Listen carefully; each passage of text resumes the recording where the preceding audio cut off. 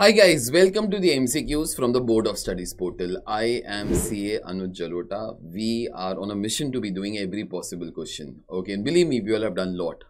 From the time this course was started, we were the first one to introduce a complete course. Absolutely no recordings from the old course. 100% short, everything from scratch. We covered entire module. We did every possible question from the module, every possible concept from the module, every single line, every theory, every practical question, everything we did. Once that was done, for the benefit of the students, okay, who might be who don't want to enroll for the complete course or they are waiting, we thought to be putting all the MCQs, okay, of the module completely in detail. Completely means whereby we explain the concepts. We try to do everything that is there surrounding every single question, whether it was a repetition for me or not, but every single question is a standalone question by itself. Even if you will be watching that, 99% of the time you will be able to grasp that entire concept. Okay. In case you want to take advantage of the regular course, link is there in the description, and always join my Telegram channel and the group for the updates on this subject. Okay, with that, we will start away with today's question.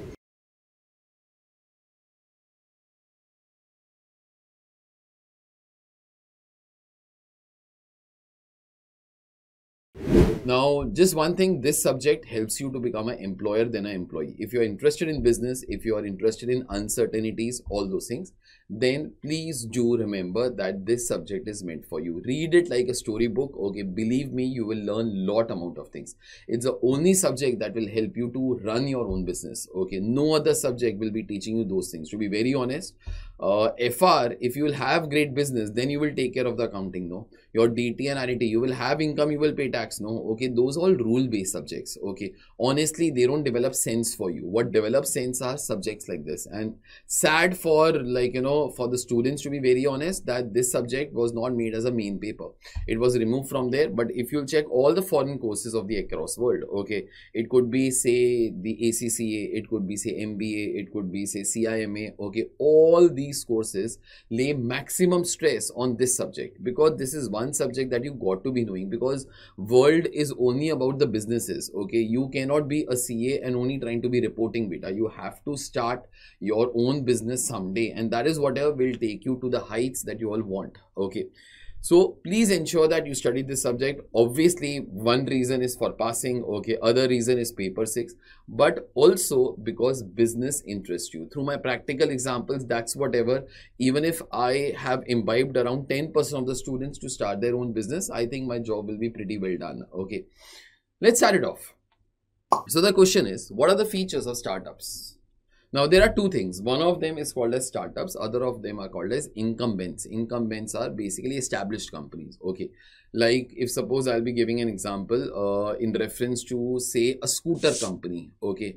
Ola was a startup. Bajaj in this case was an incumbent, is already there for so long here. So what are the features of startups? Temporary organization designed to look for a business model that is repeatable and scalable. More or less this should be true. Okay, because the startups know, they are in beginning, they don't even know that they will be able to survive for very long or not. So therefore, they are looking for a business model that they all can repeat and scale it up. Best example could be a company like Oyo. Okay, there are so many examples, so many damn examples of startups. Okay, now one of the names that appears in front of you could also be Byju's. Okay, we all know that Byju's is in a worst shape ever, from being a company valued as India's biggest startup, okay, having around 22 billion of the valuation, till a company who became bankrupt. Okay, so lot of companies, Redbus you might have heard of. Okay, I've met the owner, a wonderful guy, and from where he started and how he encashed is a great story to listen to.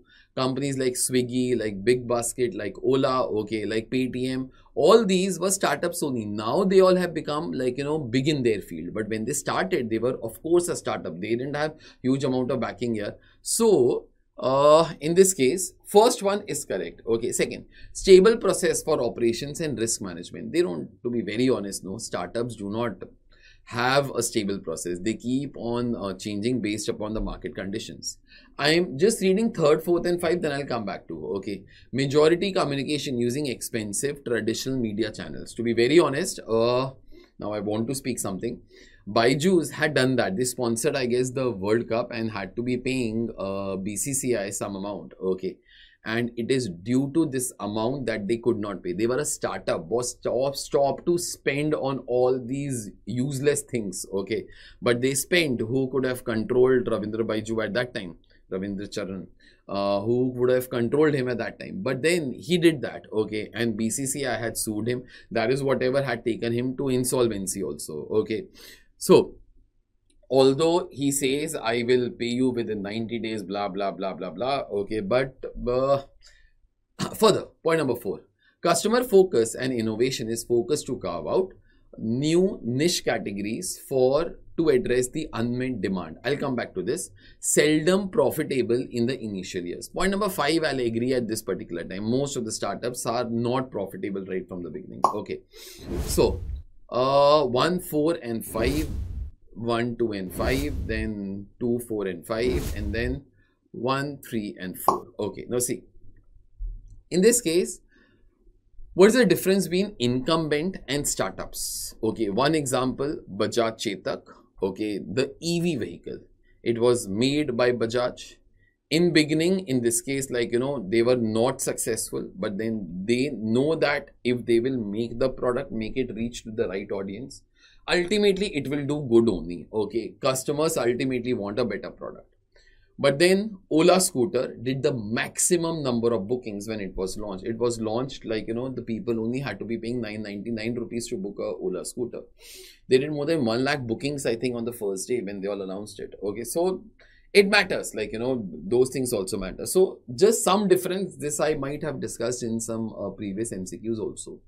So if you read the first point over there, focus of research efforts, new technologies that require significant more money and resources to develop. Now, incumbents are those companies who are established companies. If they are established companies, they have enough amount of money, right? Okay. So they don't have a reason not to invest money. They try to be thinking, we will not fail. Okay. We will develop the product. Okay. And ultimately product will be successful. But in case of a startup, it is innovations which are supported by tech behemoths or angel investors. Okay, now suppose for a small example, like this you might have heard also before up and so on. Suppose, chalo, I'll give you an independent example. Suppose 2 or 3 people from Apple who are into, say, like, you know, the research team in Apple, they all leave, okay, and start up their own company. Okay, now that will be a startup.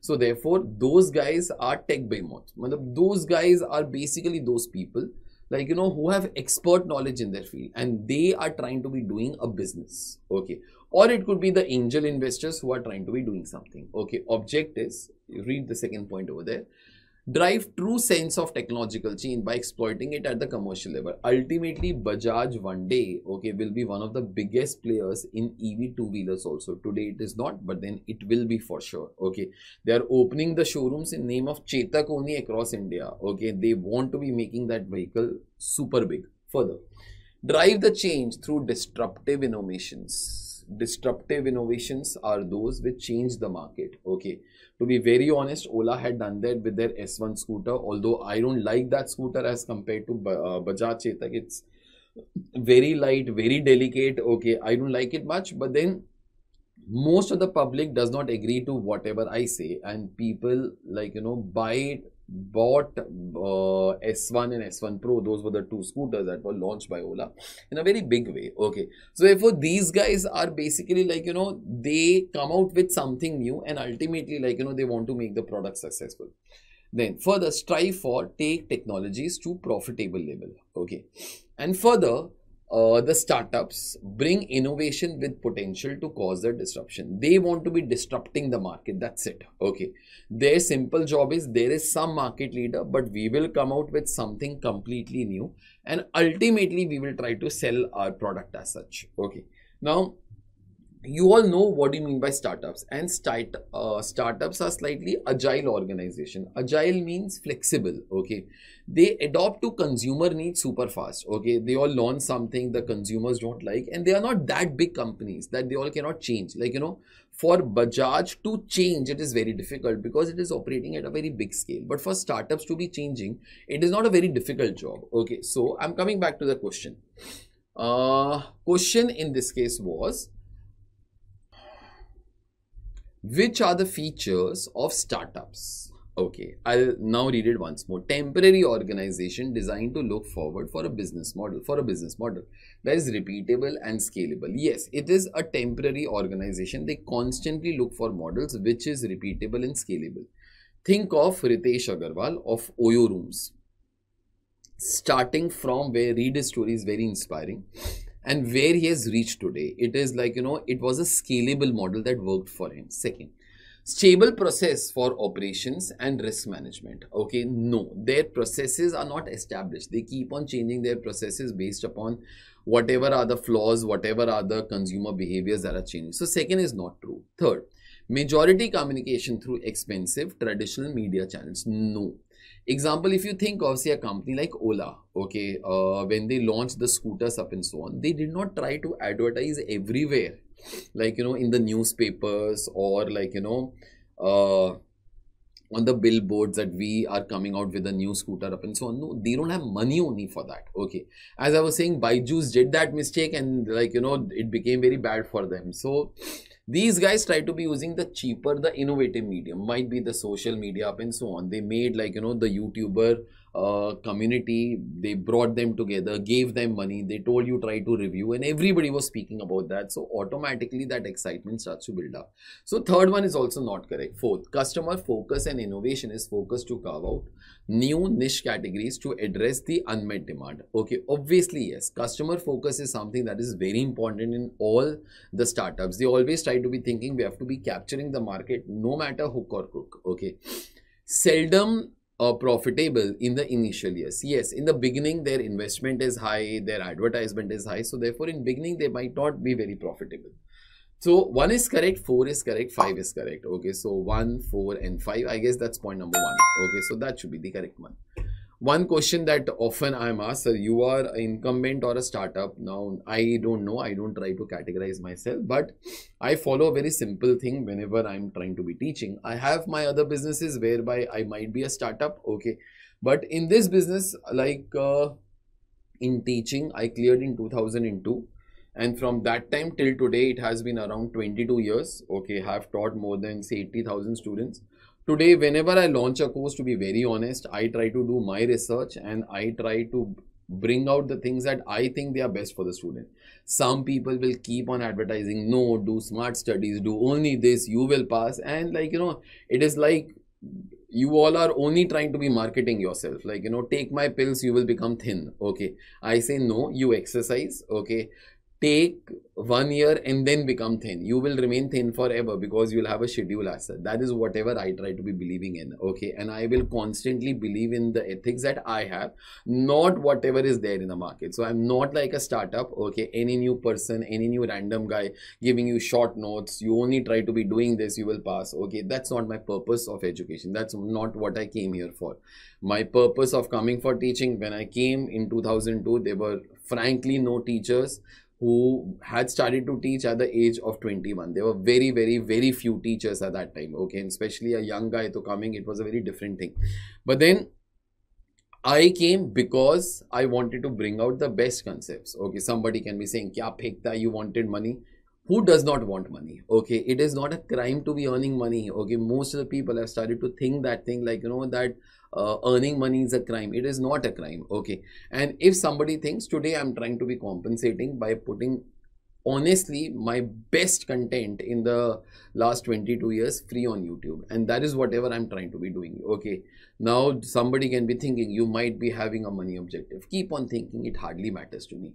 This is a QR code that has a playlist that will have all the questions of SCPM that are there either in the module or in the board of studies.